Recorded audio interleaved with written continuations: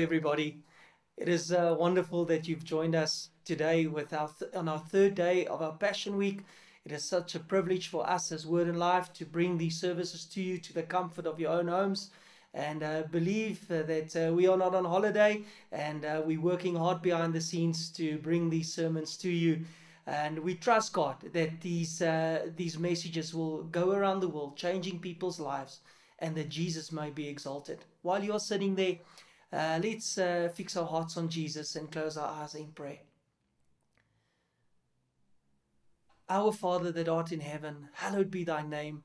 Let your kingdom come, let your will be done on earth as it is in heaven. Father God, we thank you for your kingdom. And your word says we must first seek the kingdom of God and your righteousness, and all these things shall be added on.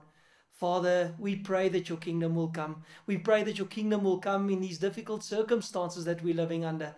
But we do still believe that God is in control. Doesn't matter what. You work all things for the good, for those who love you and those who are called.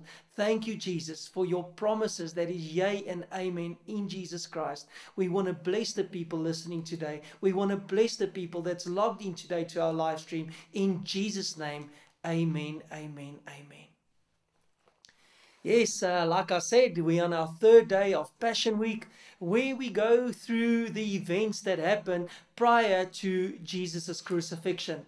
We are on the Wednesday now, and we are going to tell you about a story that is recorded in all four of the Gospels. So it must be a very important story that it's recorded by all four the gospel writers. And that is the betrayal of Jesus by Judas Iscariot. A lot of people might think, but Judas, why was he chosen to be condemned?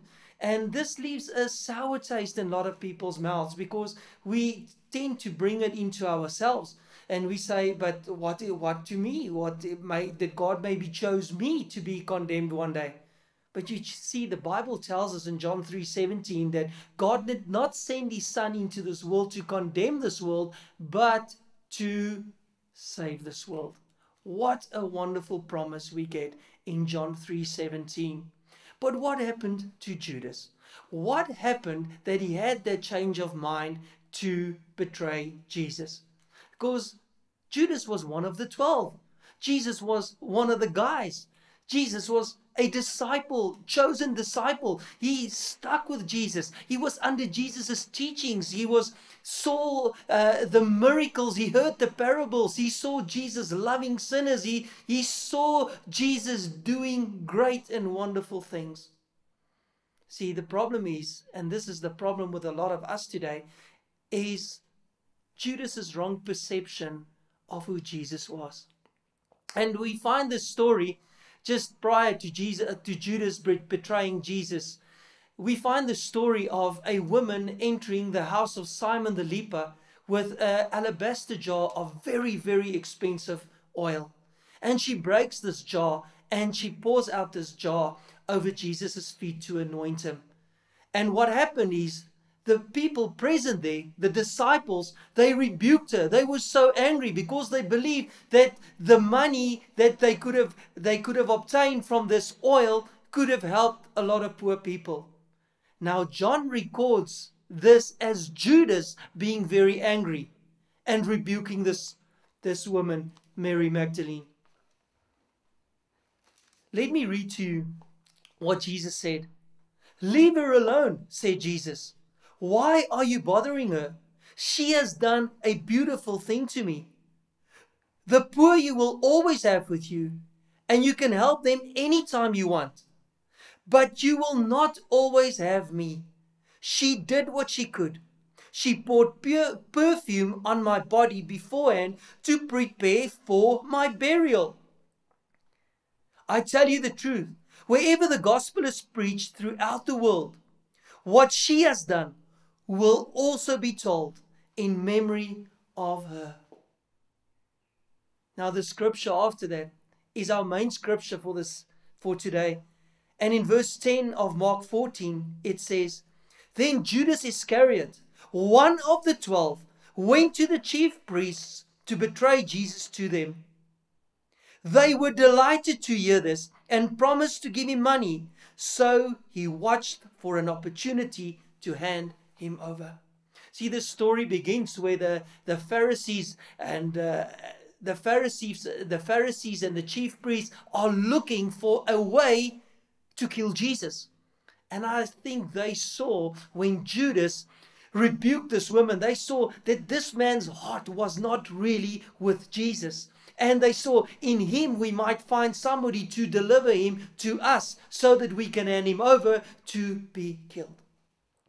Now, a lot of people might think that Judas did this because of greed.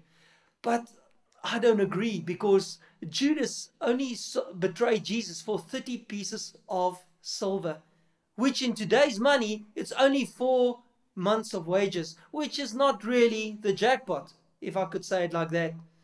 And even so, Judas even went back to the chief priest to give the money back when he felt guilty. But you see, Judas still betrayed Jesus. Why did he do that? Why did he have the change of heart? See, a lot of scholars believe that Judas was a zealot. And the zealots, they wanted to overthrow the Romans who were occupying Israel at that time. And they wanted to overthrow the Romans by war, by violence. And they saw the Messiah coming in this time. They saw the prophets, the Messiah that were prophesied over, coming at this particular time to deliver Israel from their captors, the Romans. So Judas, when he heard that Jesus was going to die, his whole world crumbled. He must have thought, I'm serving this guy. This guy will come with a sword and he will come with an army to defeat the Romans that is suppressing us. And here this man is telling everybody he's going to die. And you see what happened to Judas is he did not guard his heart. The Bible tells us, out of the abundance of the heart, the mouth speaks. It says the good man brings forth good things and the evil man brings forth evil things. And in Proverbs 4:23, he tells us to guard our hearts with all diligence, for out of our hearts flows the issues of life. You see, Judas did not guard his heart. Are you guarding your heart today? Have you ever been betrayed by somebody? Maybe in a business deal. Maybe you went through a divorce. Maybe a friend or a work colleague. Have you ever been betrayed? I want to tell you today, guard your heart with all diligence, for out of your heart flows the issues of life. We can choose what flows out of our hearts by guarding our hearts. You see, Judas did not know who Jesus was. Jesus knew exactly who Judas was. Jesus knew Judas was a lost sinner in need of a savior. But Judas did not know that Jesus was the savior of this world. What fascinates me about this whole story is that Judas and Peter betrayed Jesus. Do you remember the story where Peter denied Jesus 3 times? But the difference was that Peter repented. And I believe today with my whole heart, if Judas could come to a place where he could guard his heart and he could repent and he could turn to Jesus, maybe today we would also have a book called Judas. I know there's a book called Judas, but he wasn't Judas Iscariot. But Judas maybe could have had a book to himself. Maybe one of the Gospels could have been attributed to Judas. But because Judas did not guard his heart, and the outflow of that was the betrayal of the Son of God, Jesus. And when it happened so, Jesus told him that make it quick. Whatever you do, just make it quick. Because the sooner Jesus could die, the sooner this world could have been saved. The sooner he could have been resurrected to life, so that you and I can have life and life in abundance. In a place where his precious blood guarantees our salvation eternity. Wow. Isn't that something to hold on to? Isn't that a hope we can grab today? To understand that somebody else's blood, the precious blood of Jesus, the precious blood of God flowed at Calvary so that you and I can have life and life in abundance. I believe today that wherever you sit today, that this blood washes away all your unrighteousness if you choose so. You see, a lot of people think that Judas was chosen to be condemned. But I am of the opinion that Judas chose with his own free will to be in that position. Because the disciples didn't know it was going to be Judas. Even John asked Jesus, who is it going to be? They did not even suspect Judas.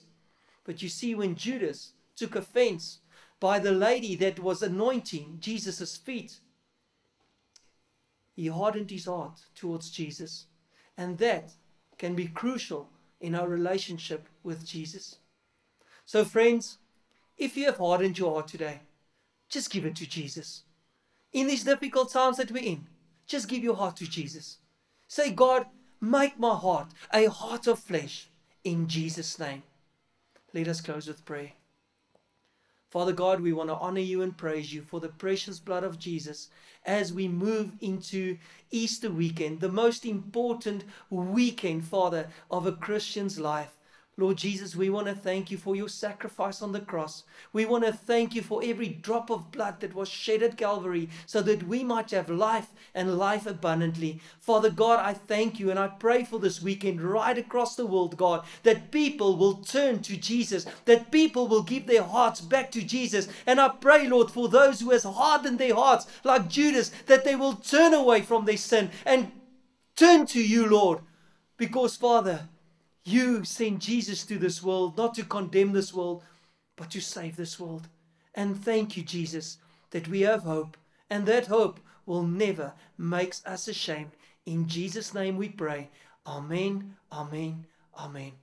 Thank you for tuning in with us. Remember our Easter services, and we look forward to having you with us on Easter. God bless you.